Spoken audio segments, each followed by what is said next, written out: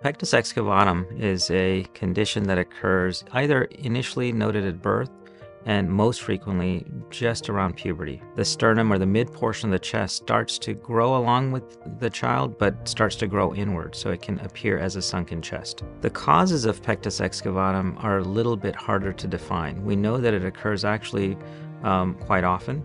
Every week I see maybe 2 or 3 patients in my clinic for this problem.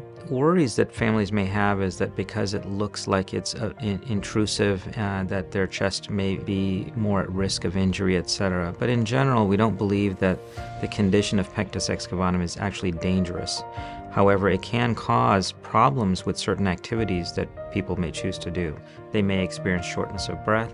Sometimes they may even get some chest pain where it goes inward. Some people may have some lightheadedness. Maybe they can't exert themselves to their fullest potential. Pectus excavatum is treated by initially performing some imaging studies, such as either a CT scan of the chest or MRI, both to look at the chest and potentially even get cardiac function, as well as pulmonary function testing to see how the lungs are working.